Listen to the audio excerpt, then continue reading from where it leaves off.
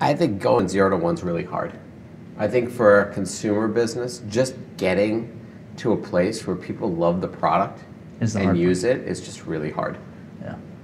And your feeling is if you can get to the 1, right? If you can get from 0 to 1, you have a high propensity to be successful.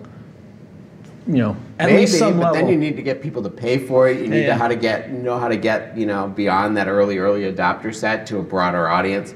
There's a lot of steps, but just getting a product people love is hard enough. Yeah. That's the hardest. That's the hardest first step. I mean, the number of people we meet every year, like, what percent of them? It's less than 2 or 3% actually get to a point where like you actually have real usage of the thing.